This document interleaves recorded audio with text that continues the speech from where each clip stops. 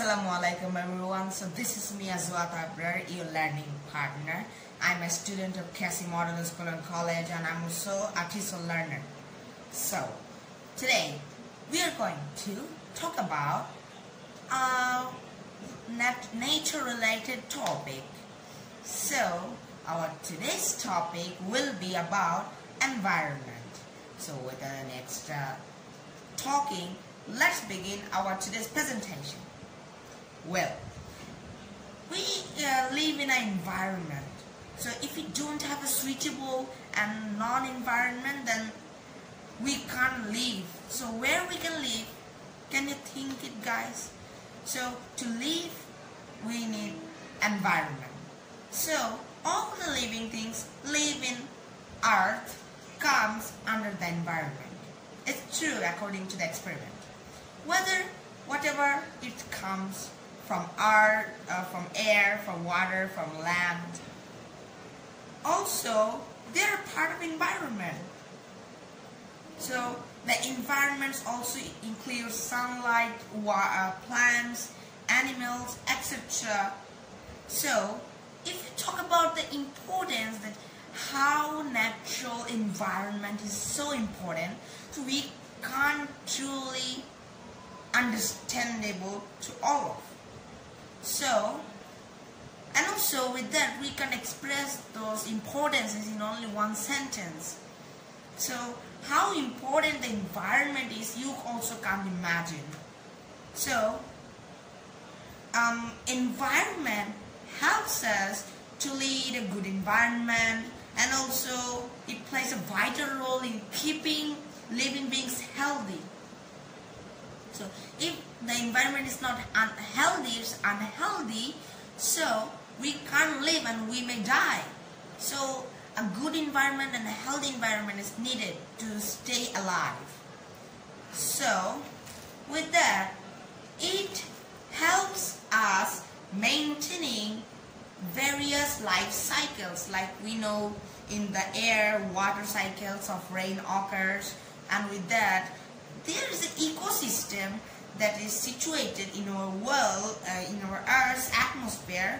So if the cycle is not maintaining one serial by serial, then otherwise the environment will be destroyed. And if the serialization is maintained, then it can be great and the environment will be non-destroyed. I mean, it will not be destroyed. Sorry. So besides that, we can tell our environment is the natural and the only source. There are lots of artificial sources, I was joking. So the natural source of beauty, and is necessary for maintaining mental and physical health.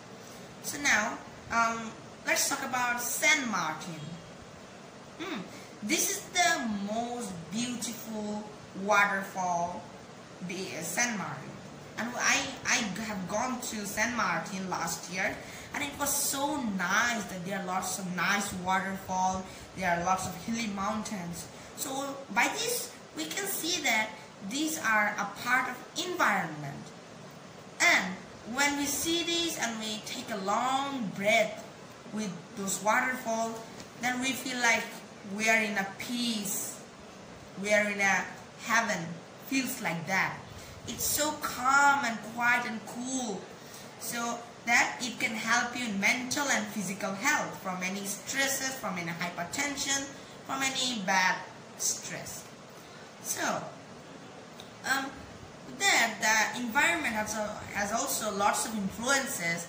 It can be said like the forest and the trees, and also part of environment, guys. I think all of you know these elements help filter the poisonous air and absorb the harmful gases like methane, CO2, SO2, or like sulfur dioxide, something like some more poisonous gases are there in this earth atmosphere. So these poisonous gases are absorbed by trees and forests.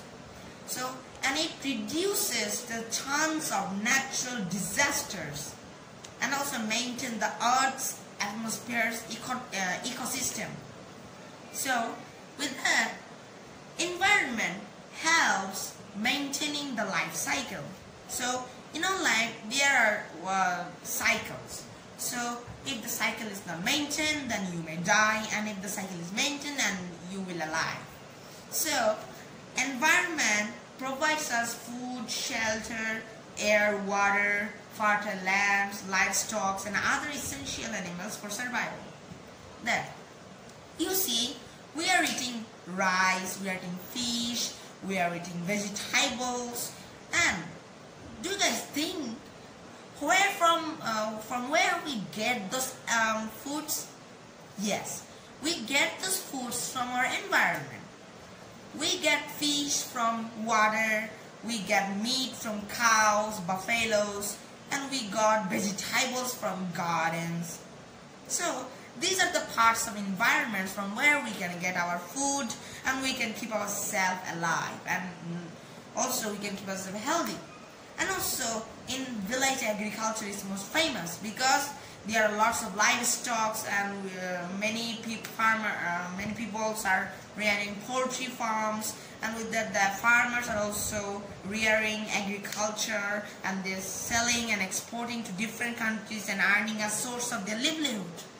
So if we talk about how the environment is destroyed, you know guys, human beings are the most dangerous and disastrous. So human beings are creating disastrous thing on the environment.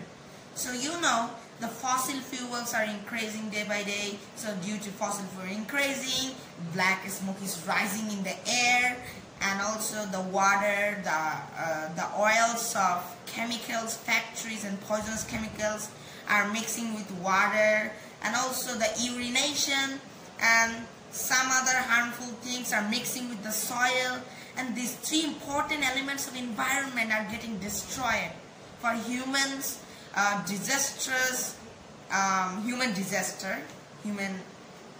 harmful on environment. So we can say in any time, you know, according to the research, Bangladesh and Maldives can any time flooded halfly. So with that, the natural disasters rate will also increase. Like in summer it will be winter, in winter it will be summer. There will be a abnormal weather, then there will be an unsystematic weather. So for this, the weather, climate, and also the climate change will occur. And you know, the Antarctica's ice are also blasting, and also they are melting, and this is increasing the rise of sea level, and for this the environment is getting destroyed. So from now on, we will just plant more and more trees and raise awareness among lots of people in this world to plant more trees and keep the soil, water, air safe, and also keep themselves safe from using less fossil fuel. So with this conclusion, I'd like to end my presentation today. Okay guys, so I hope all of you have liked this video. Don't forget to like, share, and subscribe my YouTube channel Azwat Abdul Labib, and stay with me to learn something new things. So till then, we will meet together in the next video. Till then, bye bye. Happy learning. Allah Hafiz.